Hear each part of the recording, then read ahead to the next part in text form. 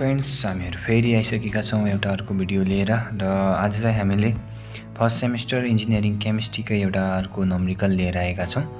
जुन न्युमेरिकल चाहिँ हाम्रो 2067 ब्याकमा सोधिएको थियो र यो क्वेशन चाहिँ हाम्रो एकजना साथीले चाहिँ रिक्वेस्ट गर्नुभएको थियो कि सल्भ गरिदिनु होला भनेर। सो उहाँको रिक्वेस्टमा चाहिँ हामी यो क्वेशनलाई चाहिँ सल्भ गर्न गइरहेका छौं। र हाम्रो क्वेशन चाहिँ यस प्रकार छ। A 20 cc of n/5 HCl solution is mixed with 120 cc of n/20 HCl.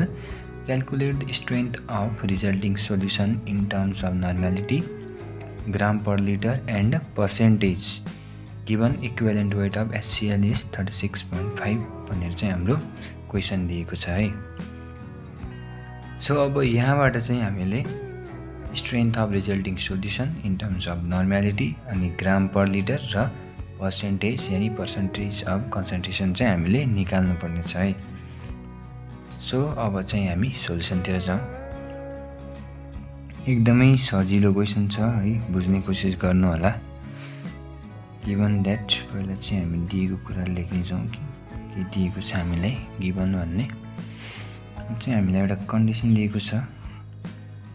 20 cc of n/5 HCl is mixed with केसँग mix गरिएको छ त हाम्रो 120 cc of n/20 HCl। 20 cc of n/5 HCl को सोलुसन चाहिँ हाम्रो 120 cc of n/20 HCl solution सँग चाहिँ mix गरिएको छ भनेपछि अब यहाँबाट चाहिँ हामी हाम्रो के निकाल्न सक्छौं त। From here V1 equals to 20 cc हुने भयो हाम्रो भोल्युम 1 हैन। त्यसैगरी n1 यानी स्ट्रेन्थ 1 हाम्रो कति हुने भयो 1/5 n हुने भयो। n/5 भन्दा 1/5 नै हुन्छ। सो अब यहाँबाट चाहिँ V2 निस्किने भयो। V2 120 cc हुने भयो अनि S2 भनेको चाहिँ कति हुने भयो त 1/20 n यानी नर्मालिटी। त्यसपछि अब हाम्रो निकाल्नु पर्ने के छ स्ट्रेन्थ अफ सोलुसन। सो हामी यहाँ भन्न सक्छौं late S be the strength of resulting solution। Airport के हुने भयो त हाम्रो S को हाम्रो एउटा फर्मुला छ, तपाईहरुलाई थाहा छ होला। थाहा नभएपछि याद गर्नु होला। S1 V1 plus V2 S2 open V1 plus V2 यो चाहिँ हाम्रो फर्मुला हुन्छ है। अब यहाँ चाहिँ हामी के गर्ने त सिम्पली भ्यालु पुट गरिदिने।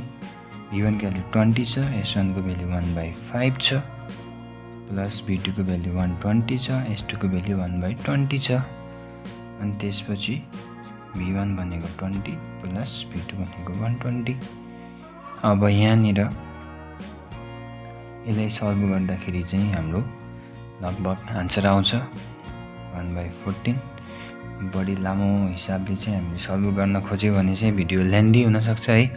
सो हामी सर्ट र स्विट हिसाबले चाहिँ सल्भ गर्ने कोसिस गर्ने छौं। तपाई आफू घरमा चाहिँ कपीमा प्र्याक्टिस गर्नु होला। यदि आन्सर मिलेन या जान्नु भएन भने फेरि हामीलाई सोध्न सक्नुहुन्छ है। त हाम्रो स्ट्रेन्थ कति भयो त हाम्रो एक आन्सर निस्किसकेको छ। Strength of resulting solution in terms of normality हाम्रो 1/14 आइसकेको छ। र त्यसपछि हाम्रो अर्को निकाल्नु पर्ने छ ग्राम पर लिटर। यसको लागि चाहिँ वी नो भन्ने अनि नर्मालिटी को हाम्रो एउटा फर्मुला छ जुन चाहिँ हाम्रो ग्राम पर लिटर र इक्विभ्यालेन्ट वेट सँग रिलेटेड छ है। ग्राम per litre open equivalent weight हुन्छ। अब यहाँबाट चाहिँ हामीले के निकाल्नु पर्ने छ ग्राम पर लिटर निकाल्नु पर्ने छ।